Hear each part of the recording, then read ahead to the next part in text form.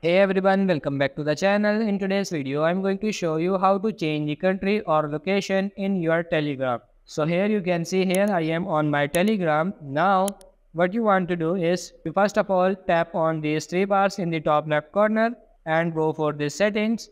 And first of all, you have to change the language. So now scroll down and tap on this language. You can change the language, but if you want to change your location, Telegram basically bases your location on a GPS. Same thing what Maps uses for Waze. So what we can do is we can install an app called a location changer. You can download it from Play Store or App Store.